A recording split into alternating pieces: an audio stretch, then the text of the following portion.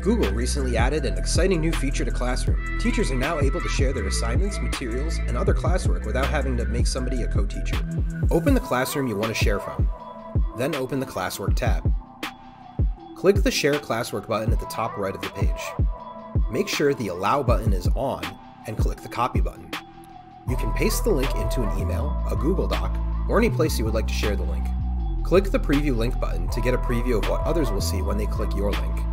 Share links can only be opened by other Albany teachers. They cannot be viewed using a student account, personal account, or a Google account from another school. Assignment descriptions, links, and most attachments can be shared. Assignments or materials that are drafted or scheduled will not be shared.